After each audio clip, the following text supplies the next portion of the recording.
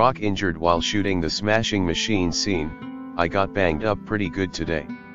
Dwayne Johnson is getting the full MMA experience during the filming of his upcoming movie The Smashing Machine, as he became injured when filming a scene.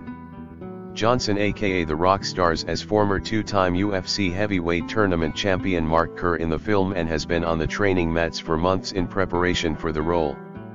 Like a vast majority of MMA fighters who experience setbacks or even fight cancellations due to injuries, Johnson now has that first-hand experience, as well as he showed off huge swelling in his right elbow.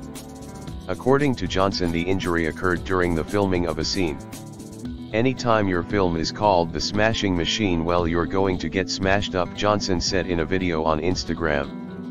"Looks like I have a cantaloupe right there on the bottom of my elbow. I got banged up pretty good today in our scenes. There might be some soft tissue damage in there. That's a lot of fluid, we'll see.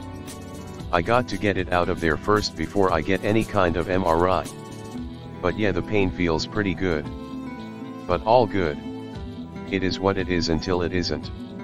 Johnson, 52, is no stranger to injuries, as he has dealt with a host of ailments throughout his football days and his lengthy professional wrestling career. In fact, many were skeptical if he would be able to compete to the fullest of his abilities during his recent return to the ring in the lead-up to and at WrestleMania XL in Philadelphia.